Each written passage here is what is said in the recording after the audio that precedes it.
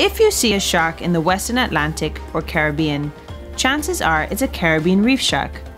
It's one of the most commonly encountered sharks on a tropical Atlantic coral reef.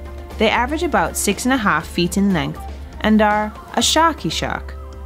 You can identify them by their narrow pectoral fins and smaller dorsal fin. Caribbean reef sharks are critical apex predators on the reef and are on constant patrol, looking for sick, dying, or injured animals. They are considered the cleanup crew.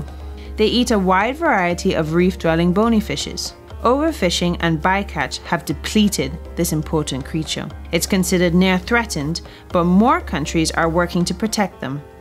Part of that is economics and tourism.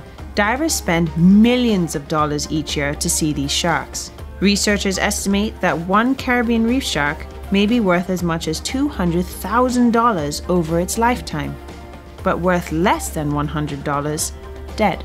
Just being in the water with one makes you want to see more, and realizing the value of seeing such an awesome animal can't really be put into any dollar amount.